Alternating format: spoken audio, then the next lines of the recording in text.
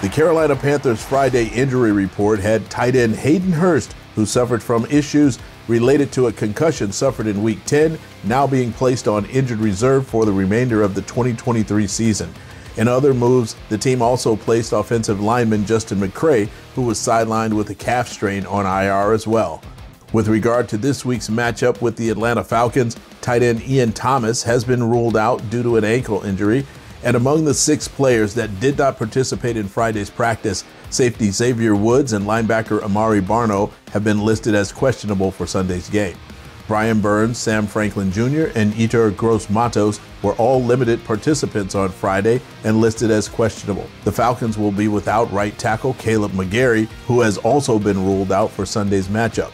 The weather possibly becoming a factor for the passing game on Sunday raises concerns for the Panthers offense that has already struggled to throw the ball, but it's something interim head coach Chris Tabor believes his squad is ready for. Well, I think, the weather is coming in. That's what they're saying. I'm going to kind of rely back on my years in the AFC North and NFC North. And hopefully that comes into play there.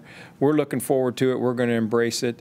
With regards to the passing game and all those things, I think those are things that you just have to evaluate when you get out there. And as you build your plan appropriate for the team that you're playing, you also begin to put into things how we might have to adjust, but yet still stay with the same concepts that you want to stay with. And I think that our staff has done that. So, like I say, it's an unknown right now, but we'll see how she plays.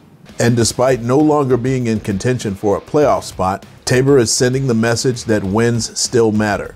Obviously, we're in a very tough time, and get that. This is the time of year where you are being evaluated not only by your own front office, by 31 other front offices, depending upon what your contract status is.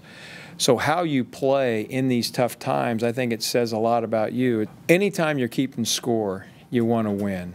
The guys have been doing the process right. I've been proud of them in that area, and I can't fault them.